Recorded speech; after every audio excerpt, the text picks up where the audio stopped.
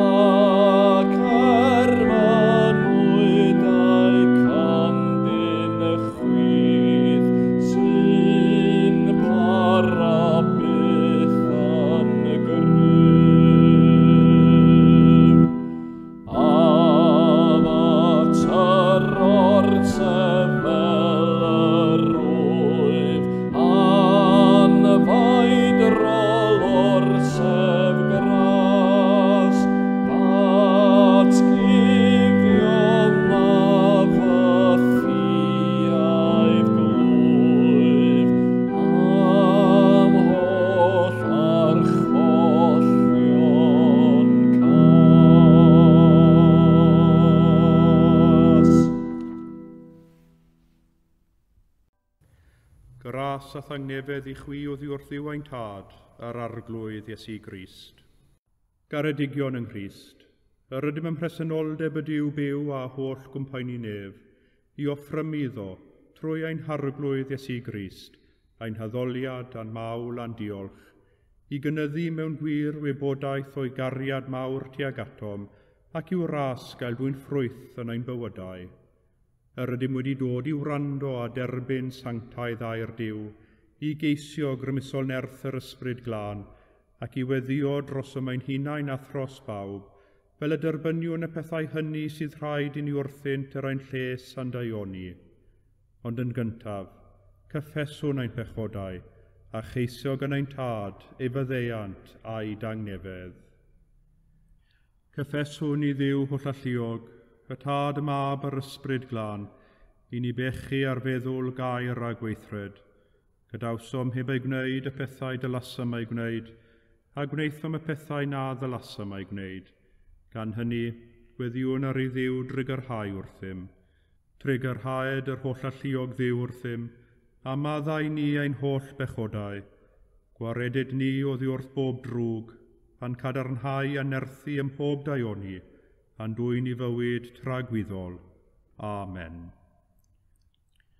Yr holl alluog Dduw sy'n maddau i bawb sydd yn wir a difeiriol, a drigyrhaw wrthych, maddau i chwi a'ch gwared oddi wrth eich holl bechodau, eich cadarnhau a'ch cryfhau ym mhob daioni, a'ch cadw yn y bywyd tragwyddol, trwy Iesu Grist ein harglwydd. Amen.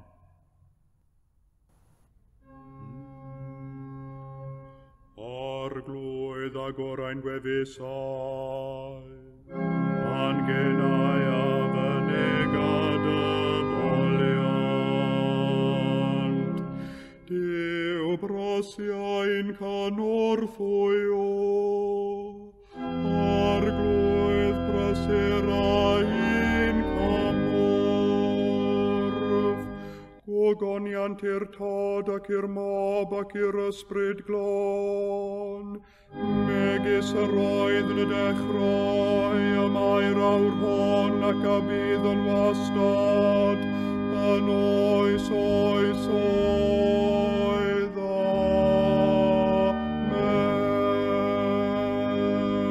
Amen.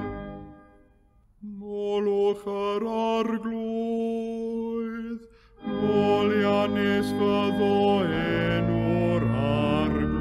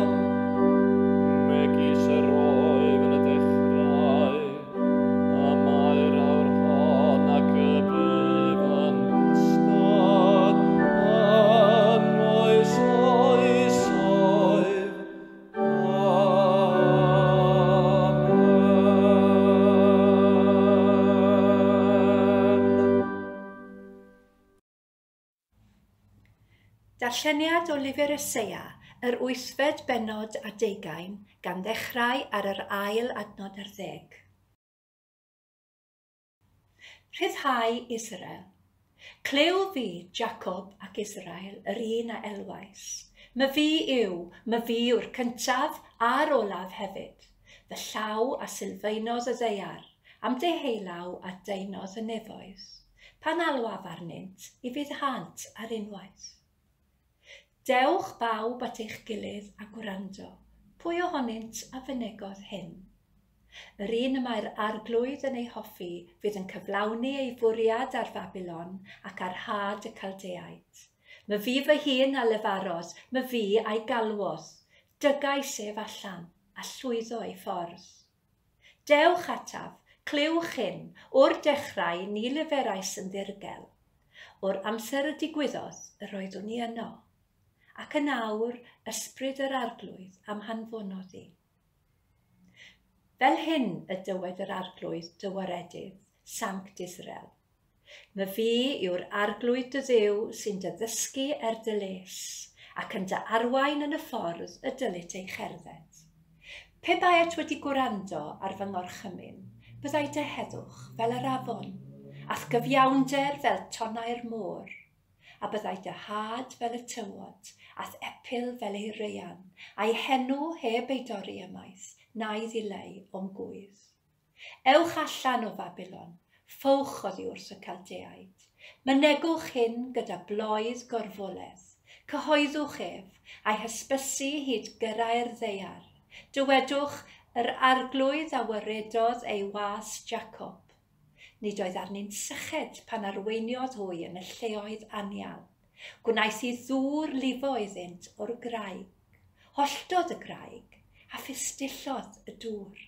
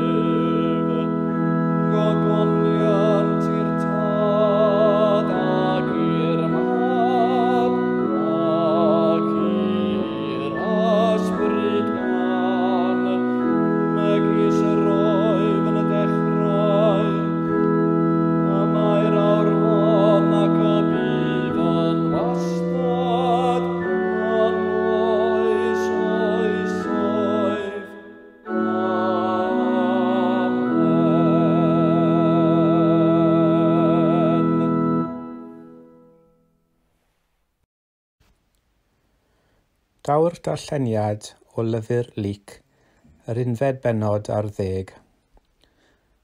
Ar ôl i Iesu orffen siarad, dyma un o'r Phariseiaid yn ei wahodd i'w gartref am bryd o fwyd. Felly aeth Iesu yno ac eistedd wrth y bwrdd.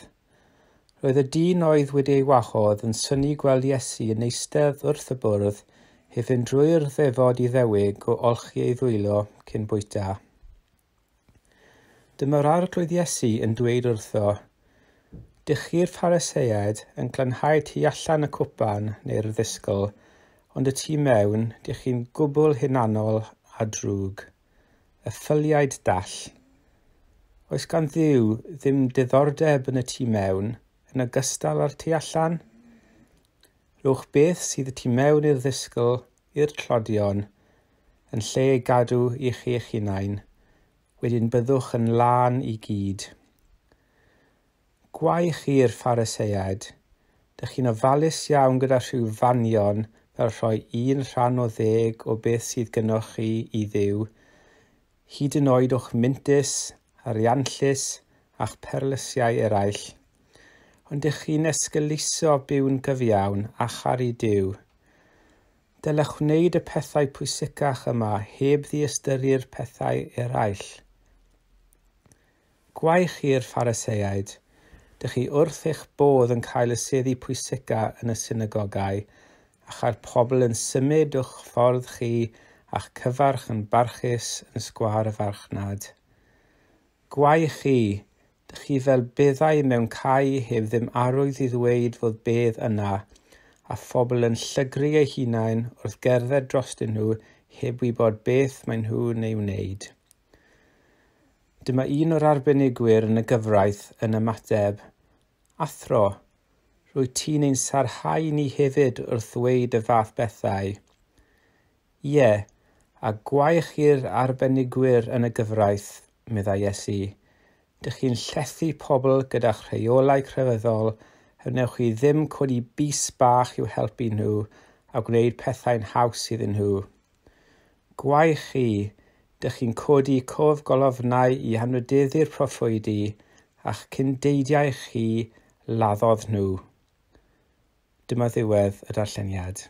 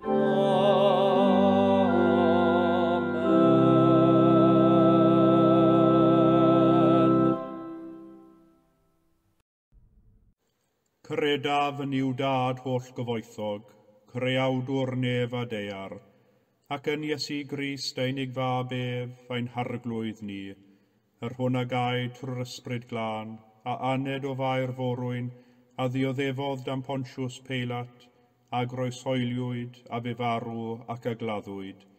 Disgynnodd uffern, y trydydd dydd y cyfododd o feirw, a esgynnodd i'r nefoedd, ac y mae'n eistedd ar ddeheilawd i'w dad holl gyfoethog, o ddiynod aw i farnu'r byw ar meirw. Redaf yn yr ysbryd glân, yr Eglwys Lân Gatholig, cymyn y Sant, myddeiant pechodau, at gyfodiad y corff, a'r bywyd tragwyddol. Amen.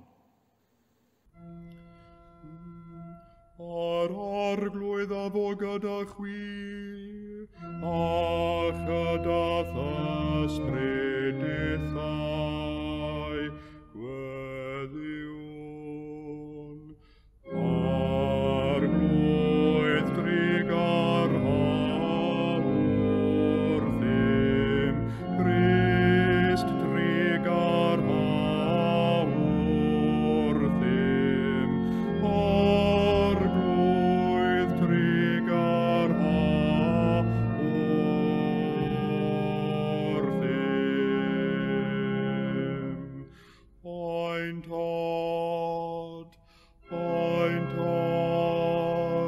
yr hwnnwyd yn y nefoedd, sanctaidd enw, deled y dair nas, gwneler dewyllus, megis yn y neb, felly ar y ddaiar hefyd. Dar oen i heddiw ein barab ein addiol, a maddau ni ein dyledion, fel y maddaiwn in ein dyledwyr, ac nac arwain ni brofedigaeth, aeth i'r gwared ni rhag drwg.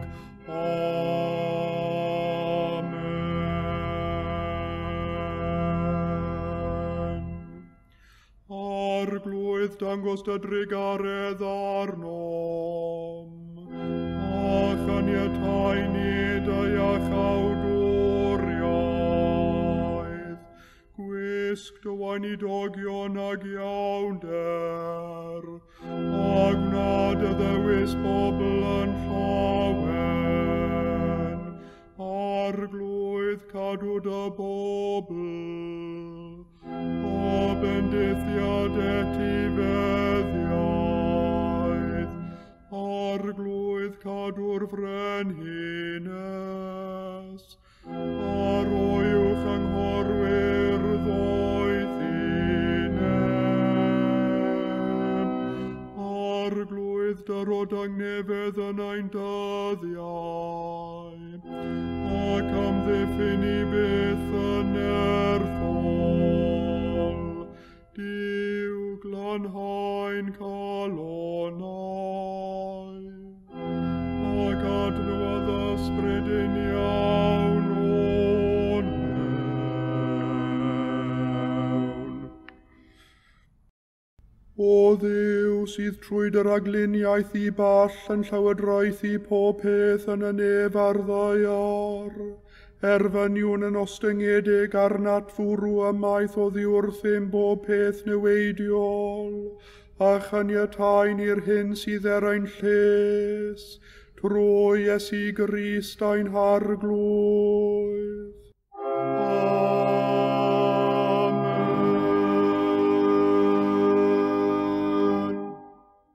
O llalluog Dduw, ffynhonell pob dymuniad sanctaidd, pob cyngor da, pob gweithred gyfiawn. Dyrwydd weision y tangnefedd na all y byd ei roddi, fel y boi ni, gan i fyddhaeth orchmynion, a'n gwared gennyt rhagofn ein gylynion, dreulio ein hamser mewn heddwch a thangnefedd, trwy Iesu Grist ein harglwydd. Amen.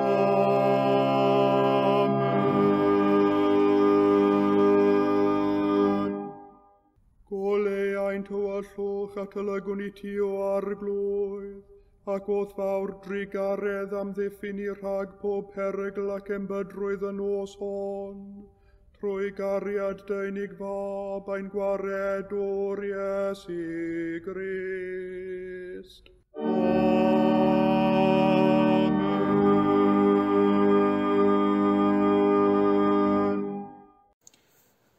Af at yr orsedd fel yr wyf, yn feidrol orsedd gras. ac felly treiliwn yr ened hwn mewn ymbil a gweddi'n tad nefol. Arglwydd Dionis, dangos i ni yr heddwch y dylem ei geisio, yr heddwch y mae'n rhaid i ni ei roi, yr heddwch y cawn ei gadw, yr heddwch y mae'n rhaid i ni ei hepgor, a'r heddwch a rhoddais ti ni, yn Iesu Grist ein harglwydd. Amen. Ac wrth i ni weddio dros yr eglwys heno, cyflwynwn ni'n tad nefol, cenhadledd yr esgobaeth ac yn haliwyd ddoi, gan gofio mae corff Crist yn y byd yw'r eglwys, a nyn ei oll yn rhannu yn ei gwaith a'i chenhadaeth i wasanaethu'r byd, a bod yn oleuni a gobaith yn ein dydd. Gweddiwn dros diwn ein hesgob, a thros bawb sy'n lliwio bywyd yr esgobaeth hon.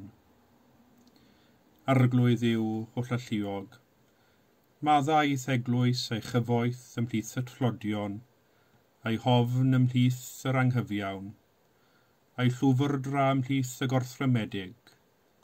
Maddau ni, dy blant, ein diffyg hyder yn o ti, ein diffyg gobaith yn dy deyrnasiad, ein diffyg ffydd yn dy bresenoldeb, ein diffyg ymddirieddaeth yn dy drigaredd.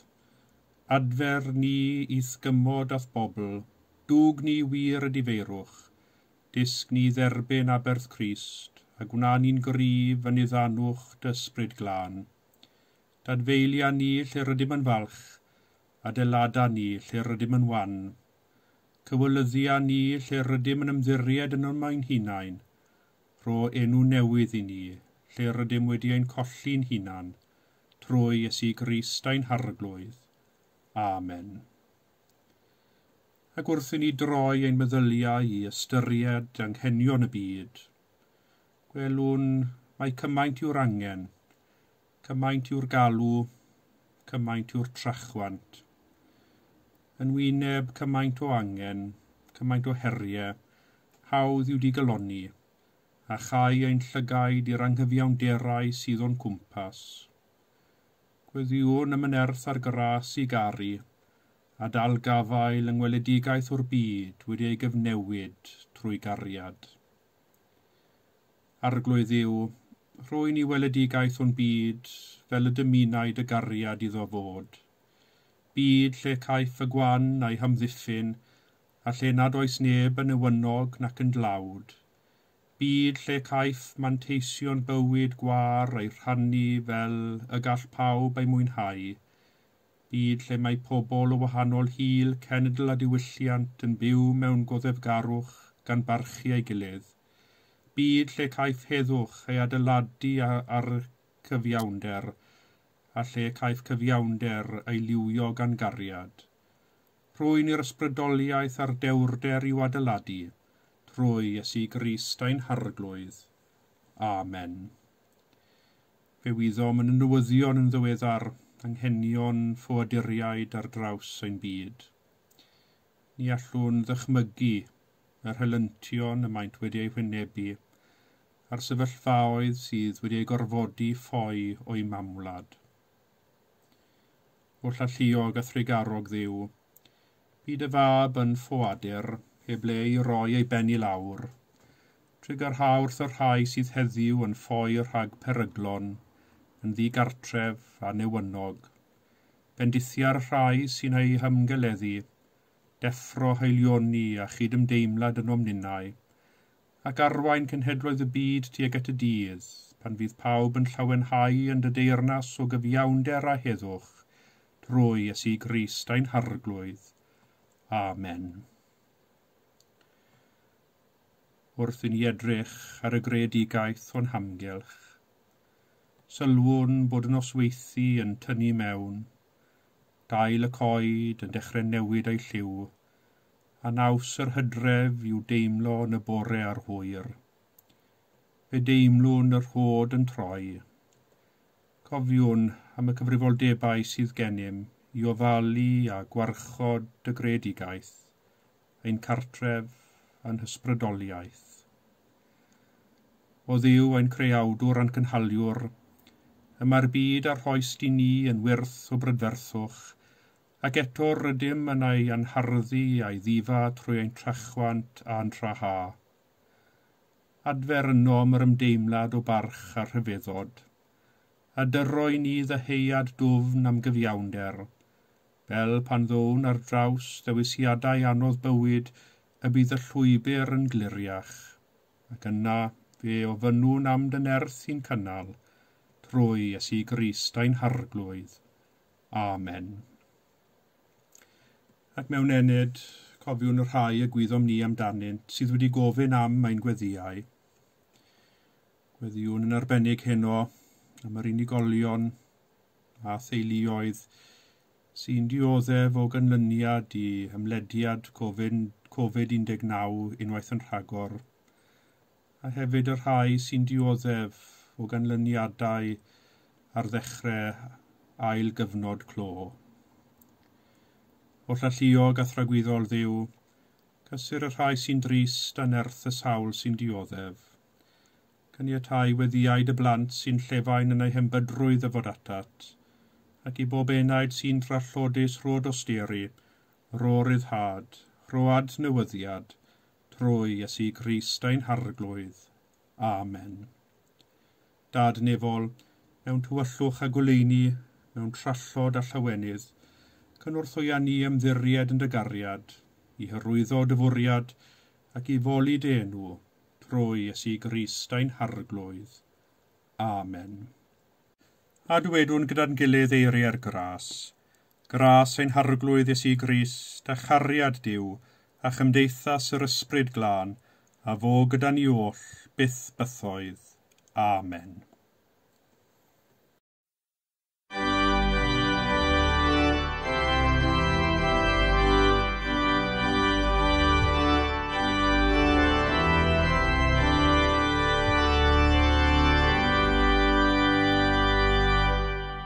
Fel y brefar hyllidedig am afonydd dyfroi byw, felly hiraeth mawr fy nenau sydd amdan ati manyw. Wir sychedig, wir sychedig, wir sychedig yw fy ysbryd am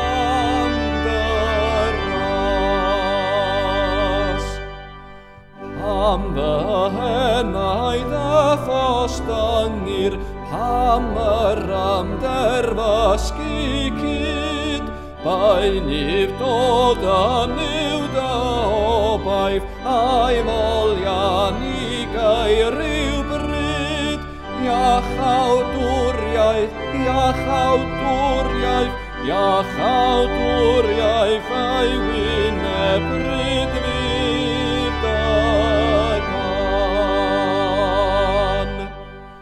Eto'r arglwydd a'r chaminau drig ar efo'r eddydd, ac amdani yn y cyfnos melys fy nghaniadau fydd. Dyw fy einioes, dyw fy einioes, dyw fy einioes, cafeu gan molgyn bo hir.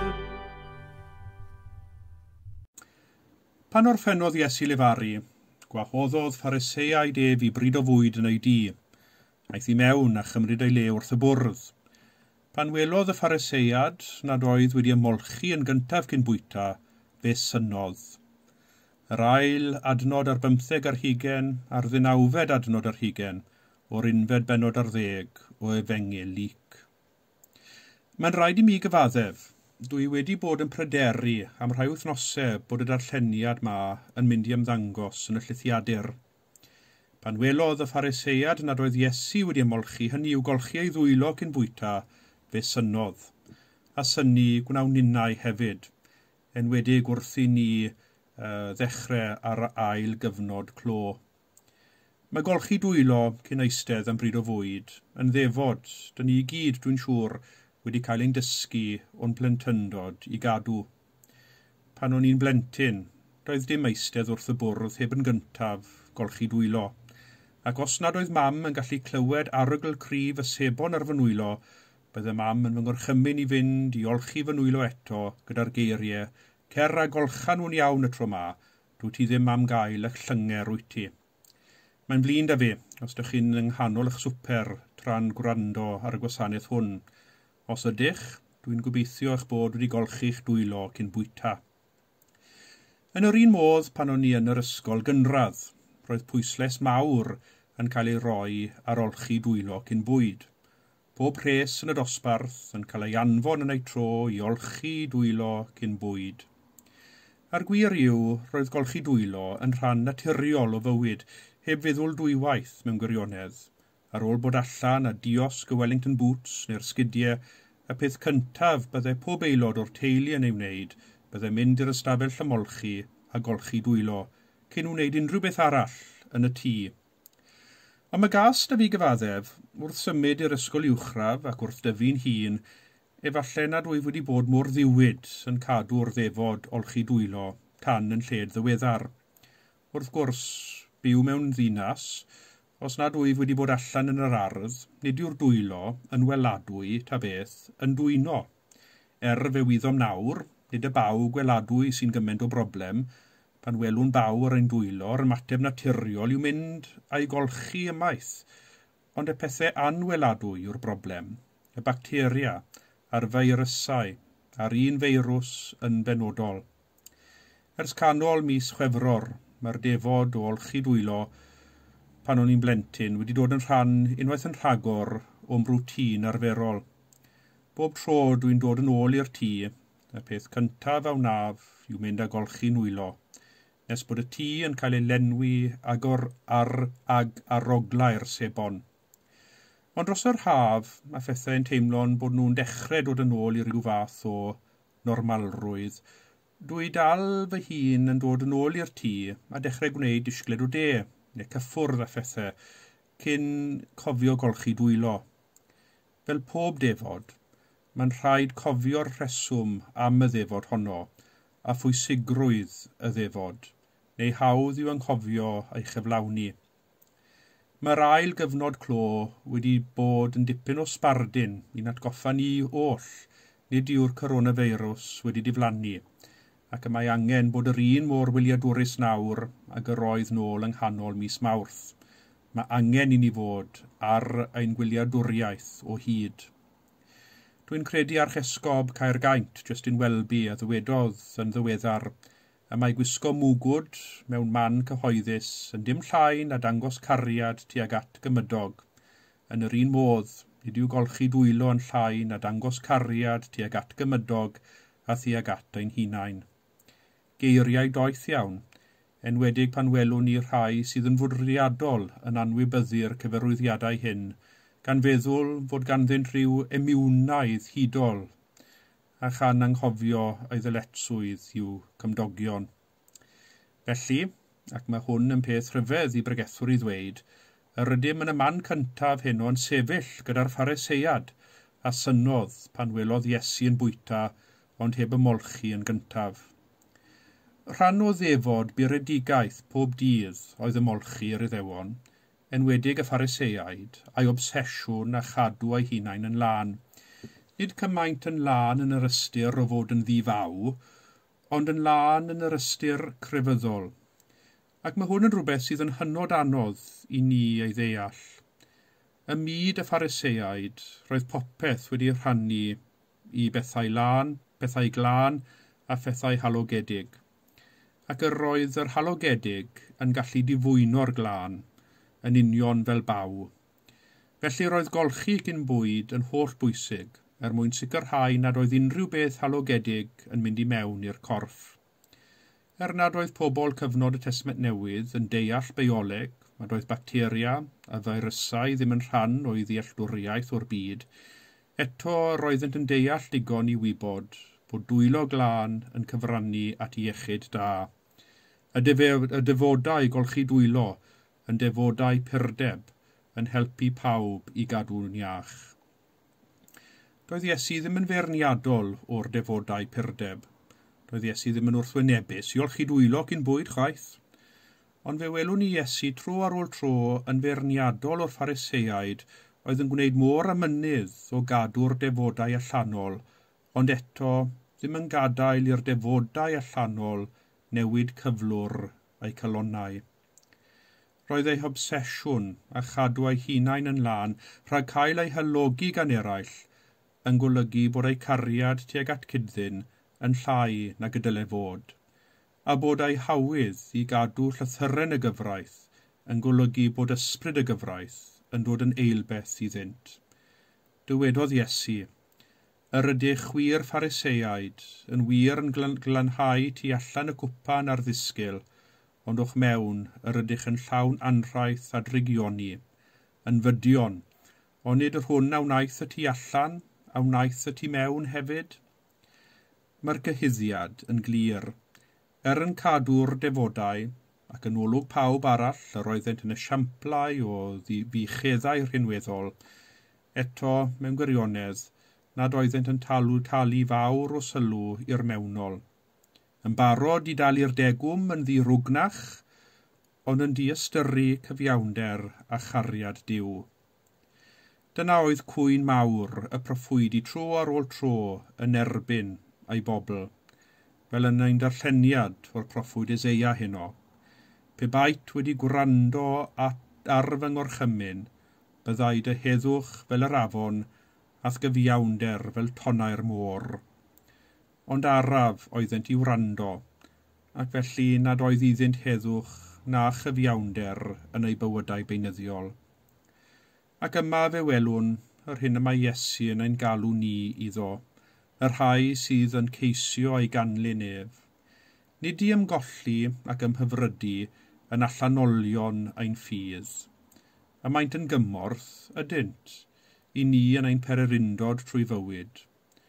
Ond gwir her ffydd yw cadw, gadael i gyfiawnder a chariad Duw weithio ynom ni, a newid y ffordd yr edrychwn ni ar y byd o'n cwmpas, a'r ffordd yr ydym yn ymateb i'r anghenion sydd o'n cwmpas ni. Mae hynny yn her lawer mwy.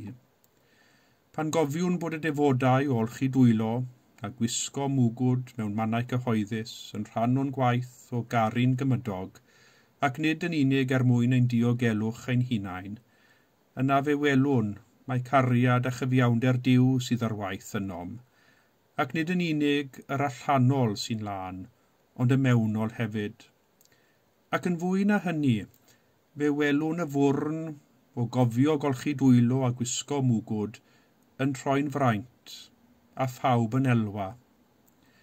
Dyma'r grym gweddnewidiol a ddaw wrth osod cariad a berthol Crist yn ganolog i'n bywydau ni, ac yn ein hymwneud ag eraill. Amen.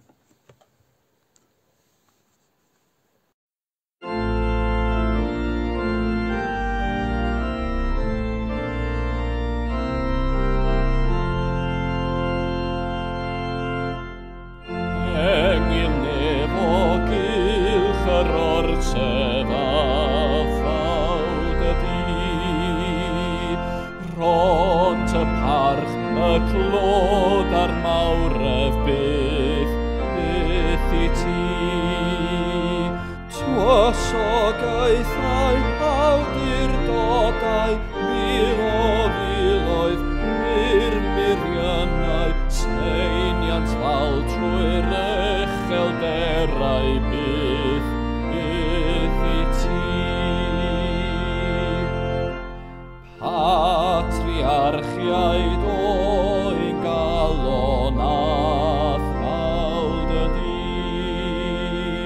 Sant gor yr apostolion a fawd ydi. Clod fawr nifer y proffwydi, byddin gannaid ymerthyru ar delynau gwlad goleuni a fawd ydi.